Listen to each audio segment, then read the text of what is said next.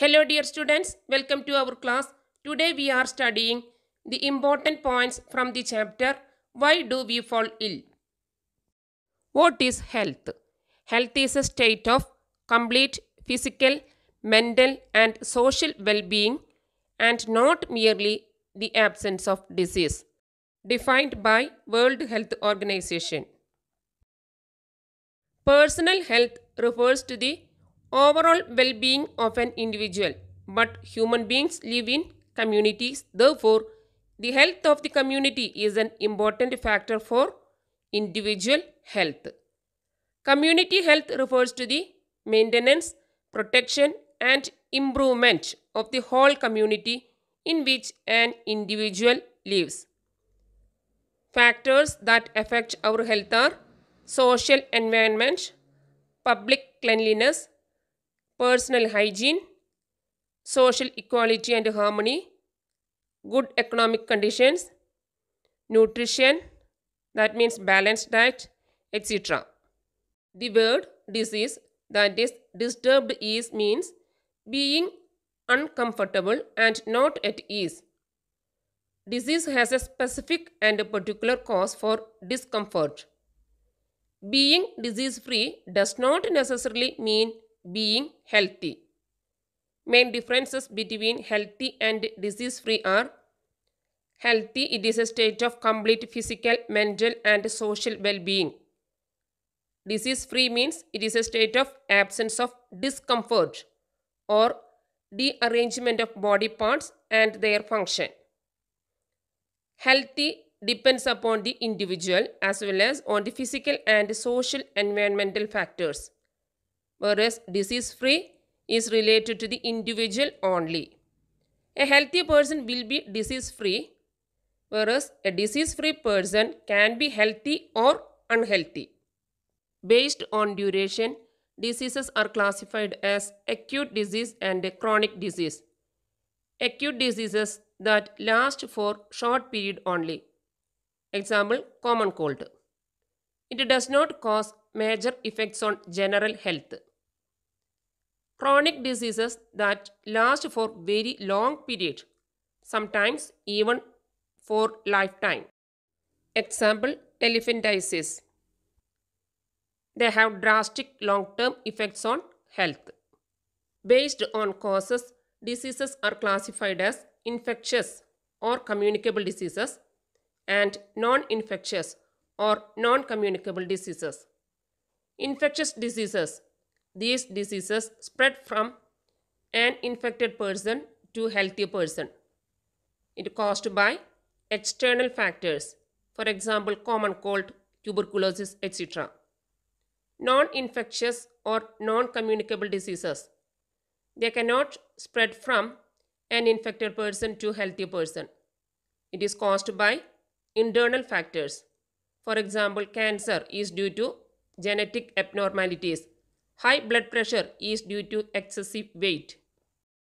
The unicellular or multicellular organisms that cause infection are called infectious agents.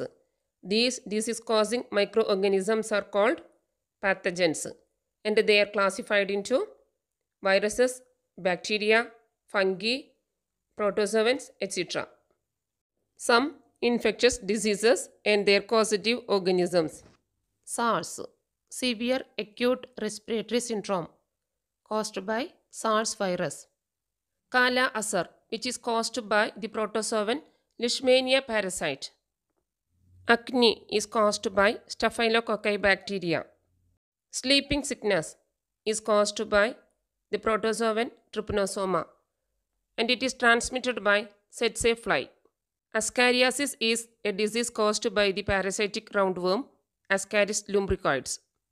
Peptic ulcers is caused by a bacterium Helicobacter pylori. It was invented by Robin Warren and Barry Marshall. For this achievement, Marshall and Warren received the Nobel Prize for Physiology and Medicine in 2005. Some other infectious agents and infectious diseases are: bacteria causing diseases are typhoid, pneumonia, fever, cholera, tuberculosis, anthrax, tetanus, syphilis, etc. Virus causing diseases are common cold, influenza, dengue fever, AIDS, measles, chickenpox, smallpox, COVID-19, etc. Ringworm and skin infections are caused by fungus. Malaria, Kala Azar, amoebiasis, sleeping sickness, all these diseases are caused by protozoan. Ascariasis, filariasis, elephantiasis, all these diseases are caused by worms. Virus utilizes the metabolic system of the host cell and multiply.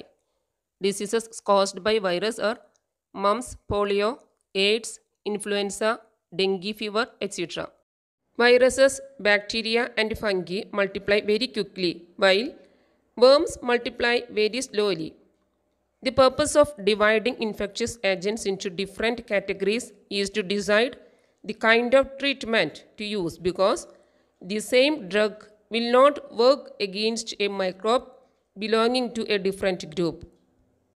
Antibiotics are the chemical substances produced mainly by microorganisms. The antibiotic penicillin blocks the bacterial process of building cell wall. Antibiotics do not work against viral infections.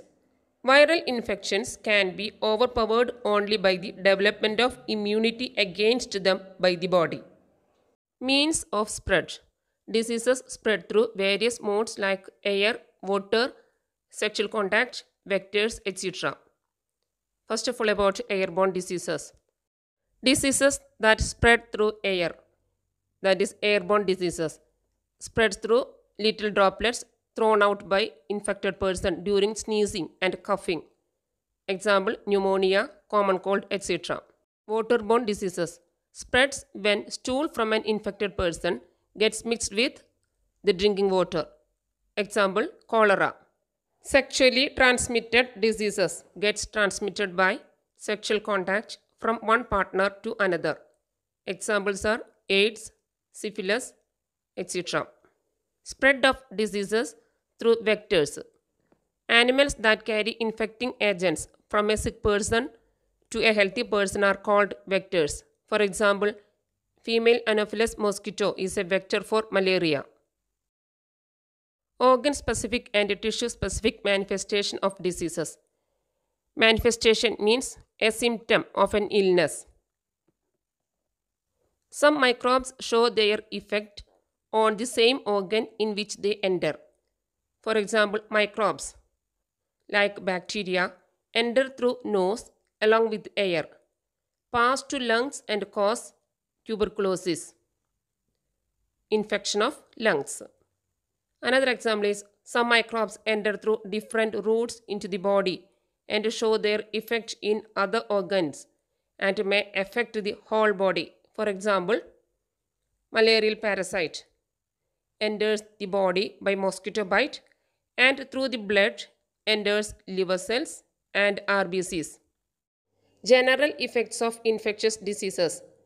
An active immune system recruits many cells to the affected tissue to kill off the disease-causing microbes. This recruitment process is called inflammation. Next topic is about principles of treatment. The two ways to treat infectious diseases are to reduce the effect of disease and to kill the cause of diseases. To reduce the effect of the disease by providing a particular treatment so that symptoms can be reduced, but the treatment cannot kill the microbes. For example, depending on the symptoms, we can take medicines that bring down fever, reduce pain or lose motions, or take complete rest to conserve energy. But it will not kill the disease-causing microorganisms. Therefore, disease would not be cured completely. To kill the cause of the disease, taking medicines that kill microbes is the best way for complete recovery from the particular disease. It is essential that medicine specific to disease-causing microbe is taken. For example, for the treatment of bacterial disease, antibiotics can be taken by the patient that blocks essential biochemical pathway of bacteria without affecting our own. Similarly, there are drugs that can kill protozoan such as malarial parasite. It is harder to make antiviral medicines because viruses have very few biochemical mechanisms of their own. They enter our cells and use our machinery for completing their life processes. Principles of prevention by generic ways of prevention and specific ways of prevention. First of all, about general ways of prevention.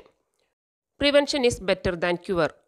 When someone gets a disease, his body function gets damaged and may never recover completely. He may become bedridden for some time. He can serve as a medium for further spread of disease. Therefore, prevention is better than cure. For prevention of diseases, following general practices are adopted. Avoid exposure to airborne microbes. Adapt living conditions that are not overcrowded. Prevent exposure to waterborne microbes. Safe drinking water should be provided. Avoid vector-borne infection and establish clean environment. Specific ways of prevention. The immune system of our body reacts against specific microbes, recognize them and kill them. Immunity is the ability of our body to resist the disease. It can be inborn or acquired after birth. What is immunization?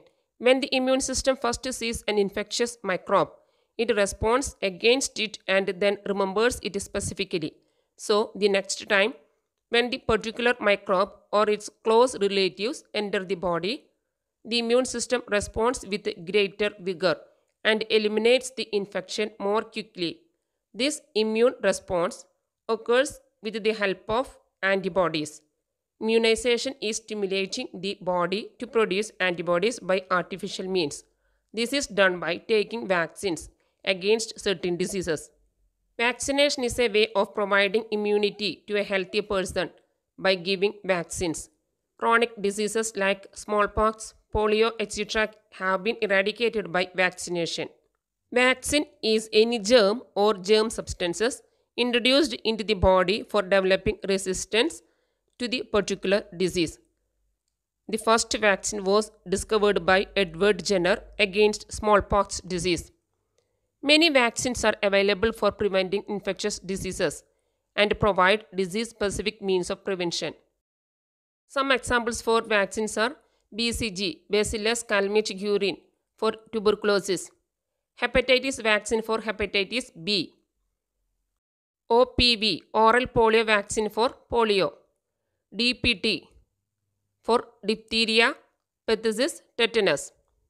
These vaccines are available under Child Immunization Program for preventing infectious diseases. Students, some assertion reason questions. The following questions consist of two statements, assertion and reason. Answer these questions selecting the appropriate option given below. Option A, both assertion and reason are true and reason is the correct explanation of assertion. Option B, both assertion and reason are true, but reason is not the correct explanation of assertion. Option C, assertion is true, but reason is false. Option D, assertion is false, but reason is true. First question, assertion, tuberculosis is a bacterial disease. Reason, tuberculosis is not transmitted by droplet infection. Its answer is option C. Assertion is true, but reason is false because tuberculosis is mainly transmitted by droplet infection. Next question, assertion, always wash your hands before and after a meal. Reason, it is better to prevent a disease than to find a cure for it. Its answer is option A. Both assertion and reason are true and reason is the correct explanation of assertion. Next question, assertion, chloroquine kills the malarial parasite in human body. Reason: quinine is extracted from the bark of cinchona tree. Its answer is option B. Both assertion and reason are true, but reason is not the correct explanation of assertion. Next question. Assertion: malaria is a chronic disease. Reason: chronic disease cannot be controlled by medicines. Its answer is option C. Assertion is true, but reason is false, because chronic disease can be controlled by medicines. Next question. Assertion: good health is only freedom from disease. Reason: good health is essential for proper living. Its answer is option D. Assertion is false, but reason is true. Students, here is the end of the chapter. Please subscribe and share this video. Thank you and have a nice day.